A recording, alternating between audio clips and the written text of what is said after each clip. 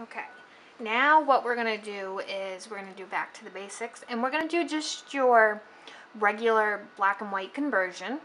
You're going to open your image. This is the image I used for your processing post and the edit, crop, enhancing post. So it's the same image, it's already been processed, it's already been color corrected, it's been sharpened, it's been just part of the workflow. So once you do that, you come back to www.ribbet.com, you upload, or if you already have your picture there. Now, and this is the simplest way and also the truest way to make your colored image into a true black and white. I go over to the colors tabs on the left, and you can see that's where we went for our processing to correct our colors. What I do to make my black and whites a true black and white is I take my saturation tab and I move it all the way to the left, and you can see what that did to my picture. And I think coloring might be a little bit off on my camera, but I'm going to post the pictures as well as the video. And then you have your temperature setting over there by your saturation. If you move this right, it lightens it. You move it left, it darkens it. I like my photos a little lighter, so I'm going to bring mine over to the right hand side to about 33-38%.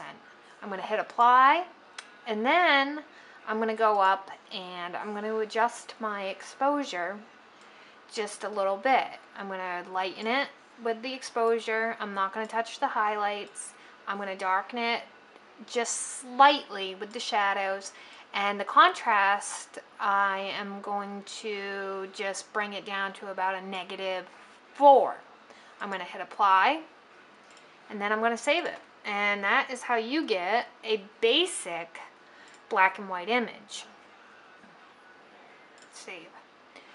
Alright, now I'm going to go right up to the undo portion of this. You can see if you ever make a mistake, there's a little undo, and if you just you click that, and it undoes everything that you had done to your image. Like if you didn't like the way you cropped it and you already hit apply, you just go up to the undo and it will revert your image back to before you cropped it. Now I just reverted my image back to the colored version so I can show you the other way to make your image black and white.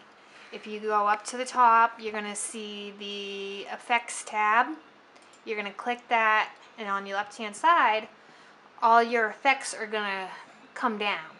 Well, they have the option for black and white. You click it, and it makes your image black and white. We don't need our effect painting box open right now because we're not going to do any selective coloring or anything in this post, so I'm going to hit the X. You can color filter it over here as well if you don't like it. Like if you bring it down, you can see what it's doing. You know, you go to the right, it makes it lighter. You go to the left, it makes it lighter. You stay in the middle. It just adds tones to your image. And I don't usually use this one, so I'm going to, I guess, leave it right here over in a pink part. I'm going to hit apply, and then you can save it and you have yourself a black and white image. Now I'm going to undo everything because there's still one more way. You can go up here to Pro. You see up here, you have a Pro option right there. And that brings you over here where you have Pro Adjust, Clone, Curves, Levels, Dodging, Burning, Pro Editor. I'm going to go under my curves, and this will let you make it into a dramatic, sepia, faded. But the black and white features on here are the Tri-X 400 and 800. If I click 400, it makes it pretty bright. If I click the 1600, it makes it a little darker. I like the 400, so I'm going to click that. You have the option to fade it in or out. We're going to work on all that stuff later on to show you what you can do with your fading options. I'm going to hit apply, and then I'm going to go to levels, which is kind of the same thing as going under the basic edits tab and changing your exposure. You got your nubs up top. If you go to the right hand and you bring it into the left, it makes it really bright. If you take the one on the left hand side and you bring it to the right, it makes it really dark. If you take the one in the middle and you move it, it does the same thing. It's just not as bright. I'm going to move this middle one over to the left about 0.87. As I said before, I like my pictures a little brighter.